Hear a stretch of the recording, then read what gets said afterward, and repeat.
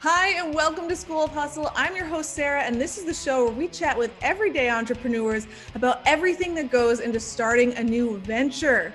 New York City is known for modern, high-end, and chic everything from fashion to furniture, and today's guest knows a lot about that as the owner of 4 furniture stores in the city. Niki Cheng is the co-founder of Calligaris NYC, a furniture and lifestyle design shop with 4 New York locations. Calligaris is a 97-year-old Italian brand headquartered in Italy that offers high quality and sophisticated luxury furniture at an affordable price point.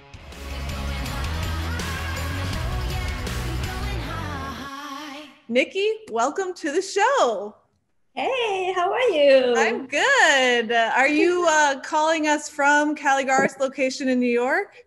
Yes, I'm actually at my 18th Street location in Chelsea. What was the first brand that you founded or that you bought? So, okay, let's start there. In 2003, we opened our first store, which is Bold Concept. And that was 17 years ago. So we opened our first store on 30th and Madison, and at that time, you know how that street is Furniture Street right now on 30th, from 30th to 34th. Yeah, we are the first store there. Wow! So you kind of started that district, really? It used to be carpet, rugs, and now it's furniture.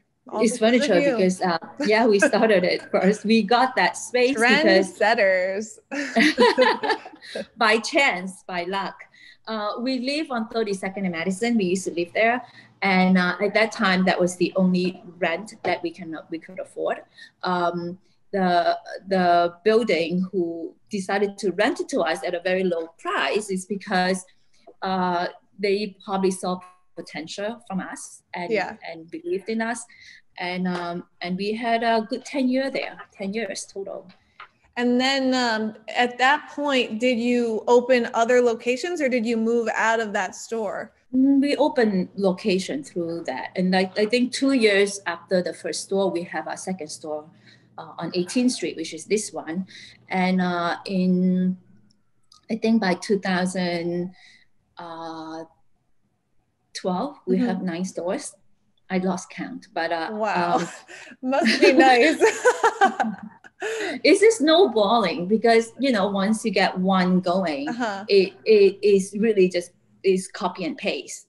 But little did we know, the bigger it gets, the less connection we have with our staff. Right, because you can't be everywhere. It's impossible. Yeah, and I remember we used to have a store in Long Island, and before I went there was before I was pregnant with my son. And I remember bringing my son to the store when he was a couple months old. And then they asked me, when was the last time you were here? I'm like, just recently. And then I thought, oh my God, it's more than a year ago. Oh my gosh. Wow. So time flies when you're busy expanding your business so fast. So at that point, did you own Calligaris, or was it only? So when did that come in? So let's go chronologically here. You started in 2003 with Bold Concept. In 2017, we gave up Bold Concept. Okay. And did you own any of Calligaris at that point? No, they didn't allow us. Oh, okay. So it was really just Bold Concept for the first 15 years or 14. Yeah, basically my career is really Bold Concept. Gotcha. That's what people really see me. Okay. And did you name Bold Concept? Is that fully your brand you started from complete scratch? Bold Concept is a brand from Denmark. And so how did you do that? Did you reach out to them? Was this kind of like a franchise situation? When I first came here, right, I was I was a coach and I was a waitress, and many New Yorkers, we just start as waiters. Well, the worst is I hardly speak English. Really? So that was it was very difficult because if you work as a coach, you don't really have to talk. Yeah. So if you know the menu in a restaurant well enough, you just have to memorize the menu. Like you really don't have to talk. Right. You just need basic, like, what would you like? You just need to work hard. Yeah. Yeah.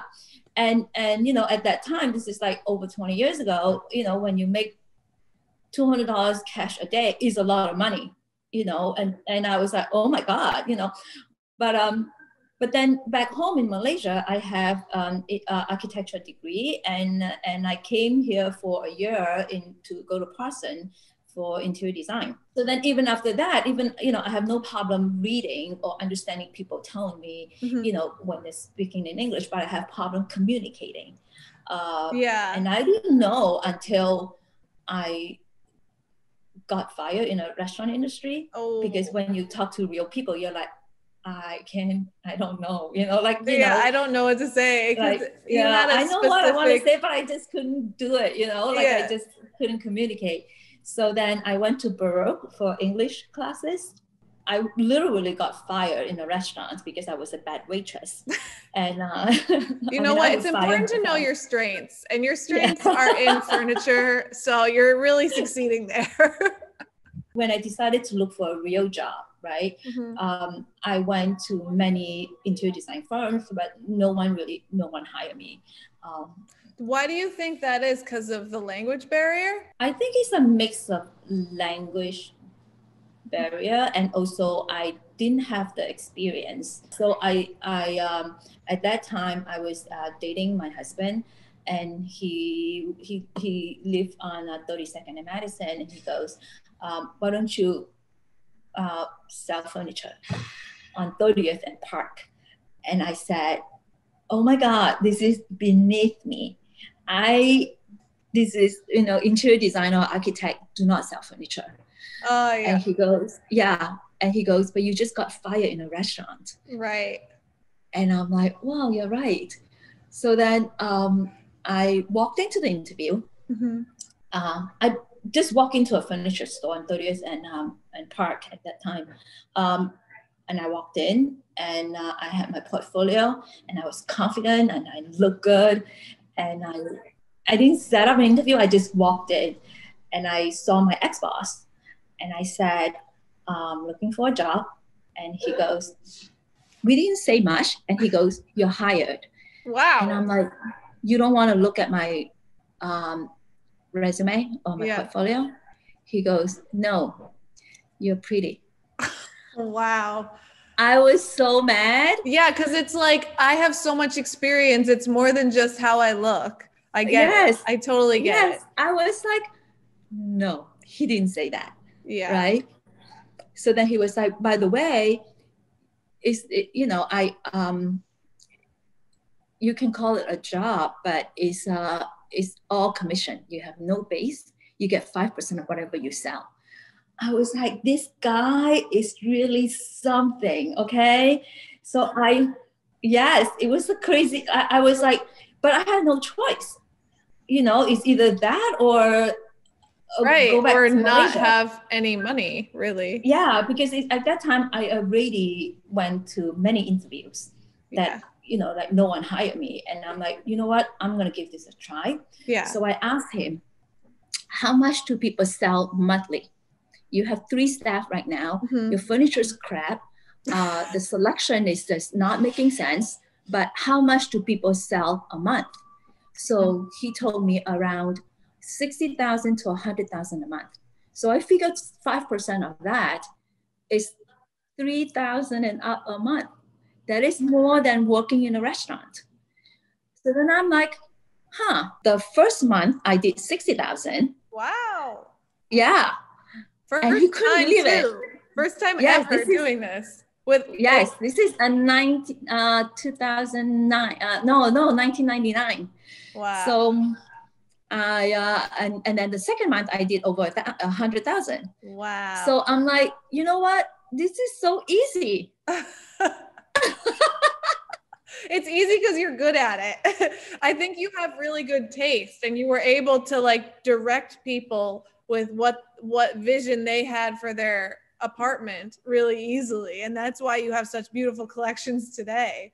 Yeah, thank you, thank you. So, but you know, he taught me a lot. You know, it's a, you know, like, you know, how to sell, how to like communicating with customers, walking customers, how to, you know, upsell.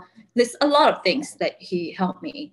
And so at what point did you realize, why am I working for someone else? I should just do this myself. Well, that came in when I realized what New York City is lacking. Like I sold from catalogs, even though we changed a lot in the showroom, Mm-hmm. and I realized that this is early 2000, right? There is no modern furniture store that is mid price range in New York City. Zero. Where do they buy furniture, right? Yeah. And they're in the late, like mid 20s, 30s, and that group of people, mid price range modern furniture, was lacking in New York City. Who would have thought, right? So then I found a bold concept in a magazine, Metropolitan Home. The sofa was 1,000 and up, you know, with like really good looks and all that. And you know, I at that time when we first opened the store, it was hard because the logistic was messed up, because they were very young as a franchise and we were very young as a franchise. And everything was made in Europe, and it takes 4 months to get delivery. And you know, it's many challenges at the beginning of the journey to when we started Bold Concept. So this was in 2003 you opened Bold Concept. And at what point did you open the next location of Bold Concept? Like, how quick was that process? 2 years. Okay. And eventually you said you got to 9 locations by 2017? 7 stores by the time we switched from Bold Concept to Calligaris. So, but the reason you stopped working with Bold Concept in Manhattan, at least, was just because they didn't allow you to carry other brands besides Bold Concept, right? That was one of the reasons. Another reason is logistic issues. They moved their logistic warehouse to the west. We're not able to stock as much furniture. And so those 2 issues are things that you addressed in the furniture stores that you opened after that fact, right? Yes. Yes. But you know, but then we realized that retail furniture industry have many challenges. And some of the challenges, share them. I mean, obviously delivery. I mean, waiting time is the biggest challenge, right? And because now, you know, Calligaris is a great brand to work with. The quality is great. But then I have many competitors now. Switching brand in my 40s is actually harder than starting a new brand in my 20s. And why do you think that is? I think we didn't think that people buy brands. We thought people just buy furniture. We kept our location and really switched the brand almost overnight. Gotcha. You went from Bold Concept to Calligaris. Yeah, because people walk in and say, why is it so different? So we would try to convince them this is better, higher quality, made in Italy, but people still don't. It's hard to convince people on something they have already know. So it really took us 3 years to relaunch. Before the pandemic, in February this year, we finally hit our goal and reached what I really want to, achieve.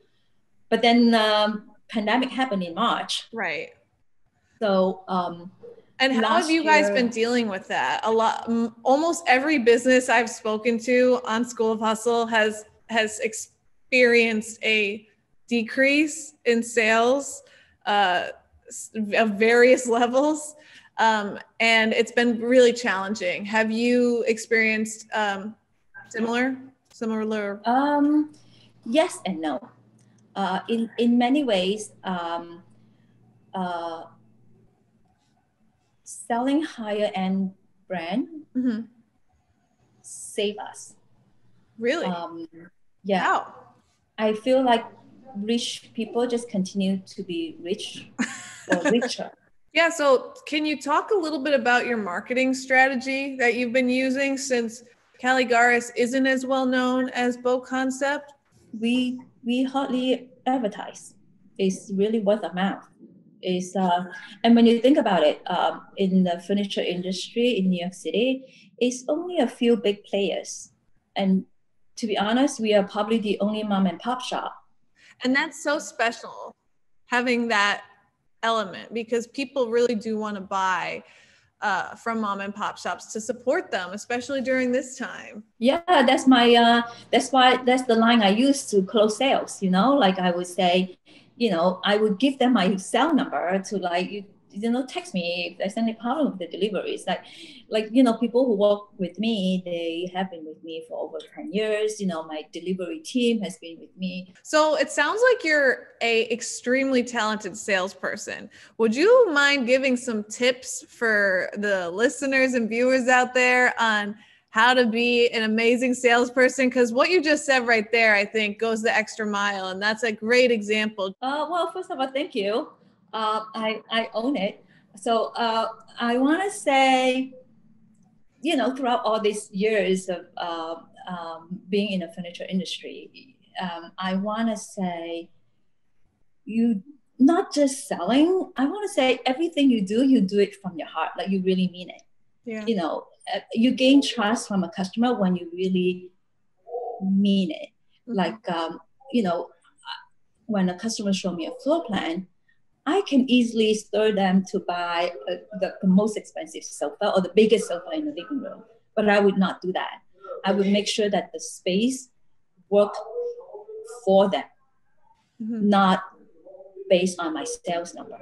Because that, to me, is more important than anything. Because when you think about it, more than half your life is your home.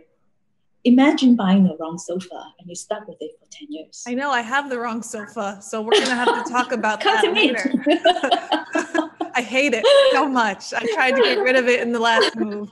And anyway,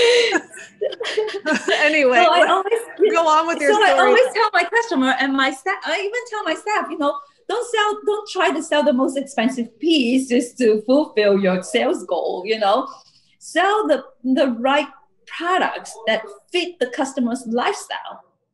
Because at the end of the day, when they trust you, you really sell the whole house, the whole home. They come to you when they move. They come to you when they have a second home.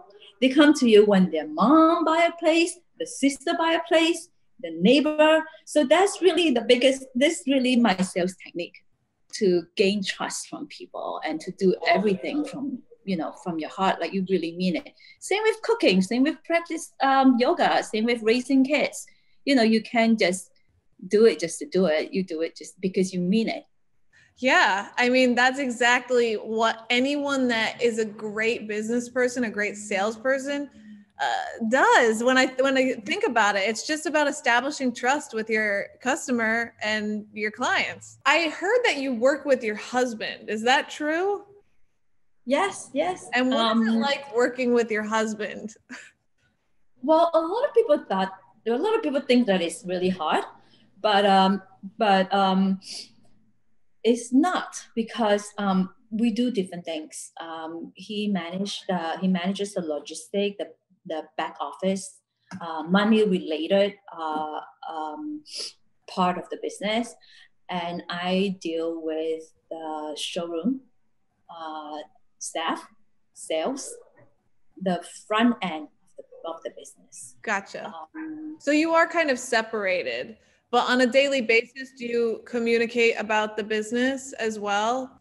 Well, I'm not gonna lie. The beginning is hard. We fought over little things until we define, the fine line in the business, where I take care of this and he takes care of that, and I don't ask or get into what he does. I don't ask for the detail. I really don't. And maybe because of that, he also doesn't ask me. Gotcha. And I guess we trust that he's not going to do anything crazy, and I won't. And then our intention and our goal is the same. Goal is to sell a lot of furniture. And with the same goal, with just different work. Right. And that helps keep your relationship intact, both in a family way, but also in a business way. Yeah, we're good friends. Is that there's a great dynamic between the both of us. That's his strength. Like managing customer service or logistics. That's his strength. I can't do that. The business does not work without one of us. So it goes hand in hand. So I'm curious, do you have a favorite piece of furniture that you have in your home that you're just like, this is the best thing I've ever purchased or found? And to be honest, no. I bet your home is beautiful. I'm so curious, like what your home looks like. It's probably the nicest home in New York City. Well, if I tell you, you will laugh. And everything I have at home is customer return. No way. Because you can't sell it anymore, right? It's either floor model that has been around for too long. Wow. Or I live in a loft. We live in a loft, so I have a lot of space. So then, or either the sofa is too big. I mean, we generate sales out of it in the showroom, and when people order it, they order smaller. So a bigger piece will not fit in most Manhattan apartment, or the color is not right, or the configuration is not right. And I have an open floor plan, so I would have a gigantic sofa. But I would like every once in a while, someone who's looking for a gigantic sofa, I'll sell it off my floor. You've provided so much interesting history, advice, storytelling today. I want to know if there's one piece of advice that you would give to entrepreneurs, what would that be? Go with your guts. Do it. You have to do it. Yes.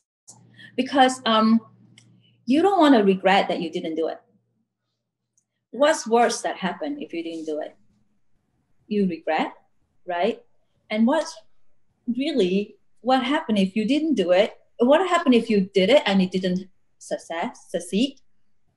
You just go back to where you were, which is not bad. Exactly. Right? See, if my first store didn't work, I go work for my ex-boss again, which I had fun. And from there, I can probably work at other high-end furniture stores or consult for other brands, which is not bad. I can always say I started a business and it didn't work, right? It's an experience.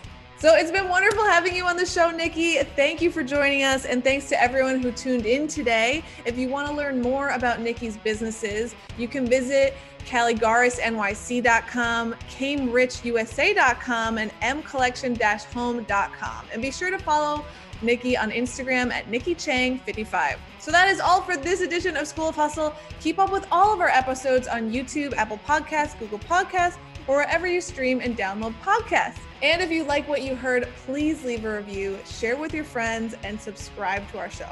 We'll see you next time. Bye.